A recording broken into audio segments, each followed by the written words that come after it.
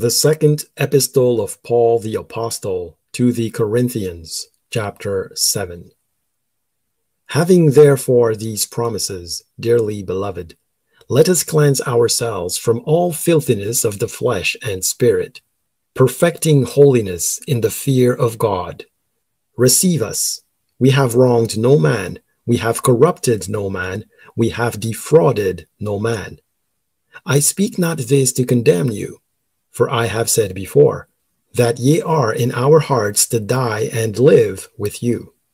Great is my boldness of speech toward you. Great is my glorying of you. I am filled with comfort. I am exceeding joyful in all our tribulation. For when we were come into Macedonia, our flesh had no rest, but we were troubled on every side. Without were fightings, within were fears.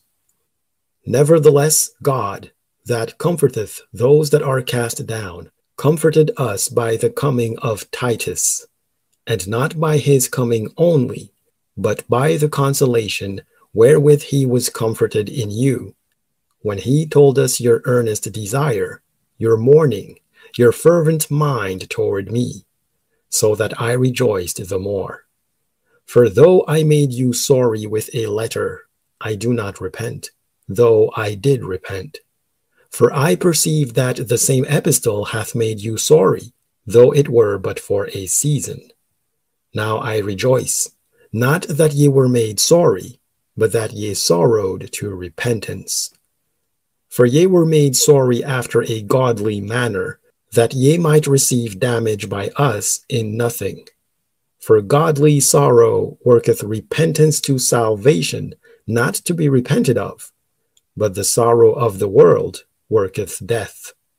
For behold this selfsame thing, that ye sorrowed after a godly sort, what carefulness it wrought in you, yea, what clearing of yourselves, yea, what indignation, yea, what fear, yea, what vehement desire, yea, what zeal, yea, what revenge.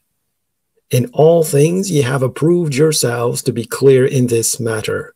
Wherefore, though I wrote unto you, I did it not for his cause that had done the wrong, nor for his cause that suffered wrong, but that our care for you in the sight of God might appear unto you.